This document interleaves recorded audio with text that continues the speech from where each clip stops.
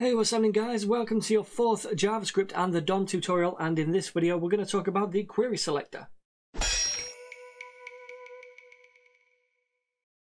Alright then, so from here on in I'm going to start using the text editor to create our JavaScript rather than write it all in the console over here, purely because as our script gets larger it's going to be easier to maintain inside this file than it is in the console. So I've completely wiped this clean. We've got an empty file in app.js at the minute. Also, I've got this index file open, which is going to be our HTML that we're going to query in a minute. So, the query selector. This is probably the easiest way to query an element from the DOM, and it's very similar to how jQuery works. So if you've ever used jQuery before, it looks something like this. A $sign first of all, then in parentheses we pass through a CSS selector for the element that we want to grab. So for example, if we want to grab this element right here, this div with an ID of wrapper, all we do is pass through the hash for the ID and then a wrapper. So that there is going to go out and grab that wrapper element and return it to us.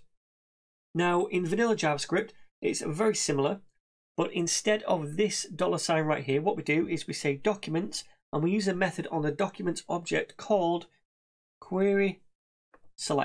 There we go. So yeah, there's a few more characters, but it does pretty much exactly the same thing. And that's going to go out and grab this wrapper element and return it to us. So let's store this in a variable, or a constant rather, and we'll call this wrap, set it equal to this document.querySelector wrapper. Cool, so it's grabbed that element and it's storing that in this variable right here. Let's log that to the console. So I say console.log, and we're going to log out the wrap variable. And if I save this, we can see this is logged to the console. Cool, so now we've gone out and we've grabbed that element. Really simple. So say we want to get a bit more technical with this. We want to grab something which is not as straightforward as this. Say for example, we want to grab this element right here. So if we inspect this, then we can see that this is a span. It has the class of name. It's an li tag. It's also the second child within the UL, so we can use that. And it's also inside this book list. So let's grab this. I'm going to grab the book list ID first of all, and I'm going to change this wrapper to book list. Oops. And then inside that we want to grab an li, but remember, not just any li, the second child. And we can do that using a pseudo class, so colon, then nth-child in brackets 2. So we want the second child, then we want the class of name, which is a span tag. So this is going to go out and grab that element now. And instead of calling it wrap, I'm going to call it WMF, wise man's fear, because that's what we want right there. So let's log this to the console, save it and refresh over here. And now we can see we get that element right there. Cool. So we can pass through any valid CSS selector right here to grab any element we want. And if you need a refresh on CSS, I've got a CSS for Beginners tutorial series on this channel. The link is down below.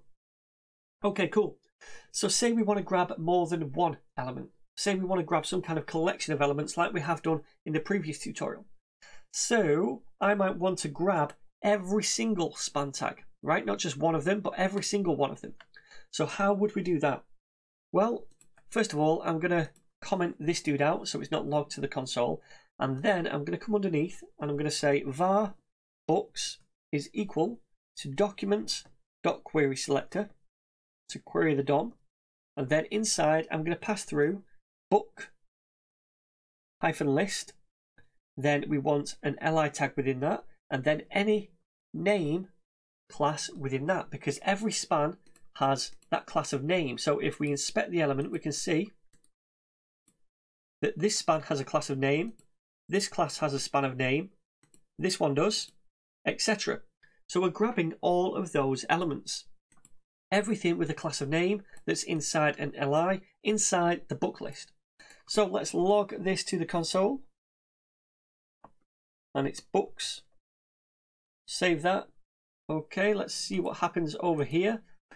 And we only get one of them, the very top one, name of the wind. So why is that? Well, when we use this method right here, the query selector, this is only ever going to return one single element to us. It doesn't return multiple ones. So when there's multiple ones in a web page, it's going to grab the first one it finds and return that to us. We don't want that, we want all of them. Now all we need to do is make one quick little tweak to this. So I'm going to comment this out for a second.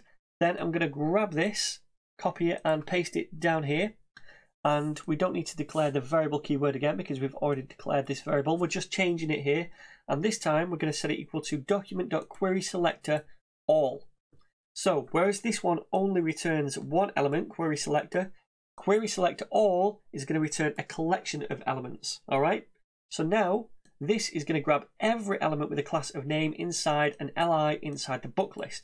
So if we log this books variable to the console now, console.log books, save it.